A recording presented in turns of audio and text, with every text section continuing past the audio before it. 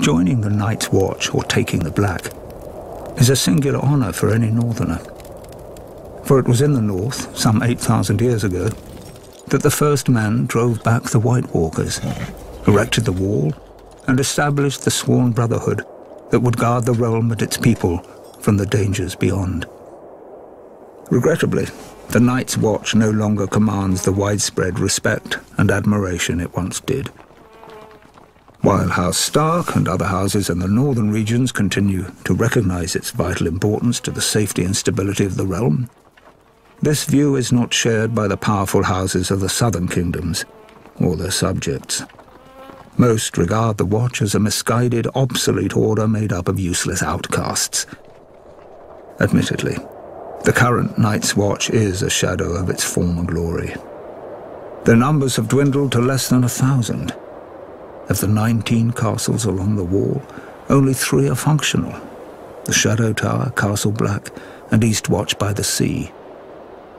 And the Watch's mandate of adding to the wall has been abandoned entirely. There are barely enough resources to maintain it.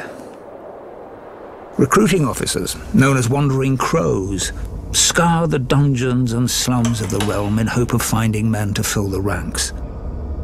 While there is still the occasional highborn volunteer, the newest recruits are almost entirely made up of lowly criminals, thieves, rapists, and murderers, sentenced to the wall as punishment for their crimes.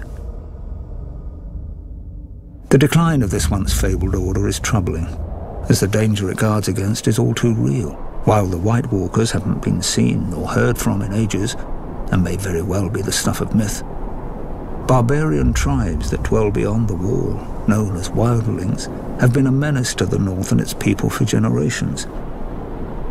At certain points in history, the disparate wildling tribes have united behind a single leader, a king beyond the wall, and attempted large-scale attacks against the realm.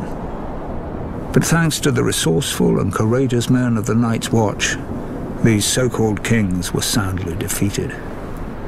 While many have lost faith in the Night's Watch, the people of the North are steadfast in their belief that the Black Brothers will answer the call of duty.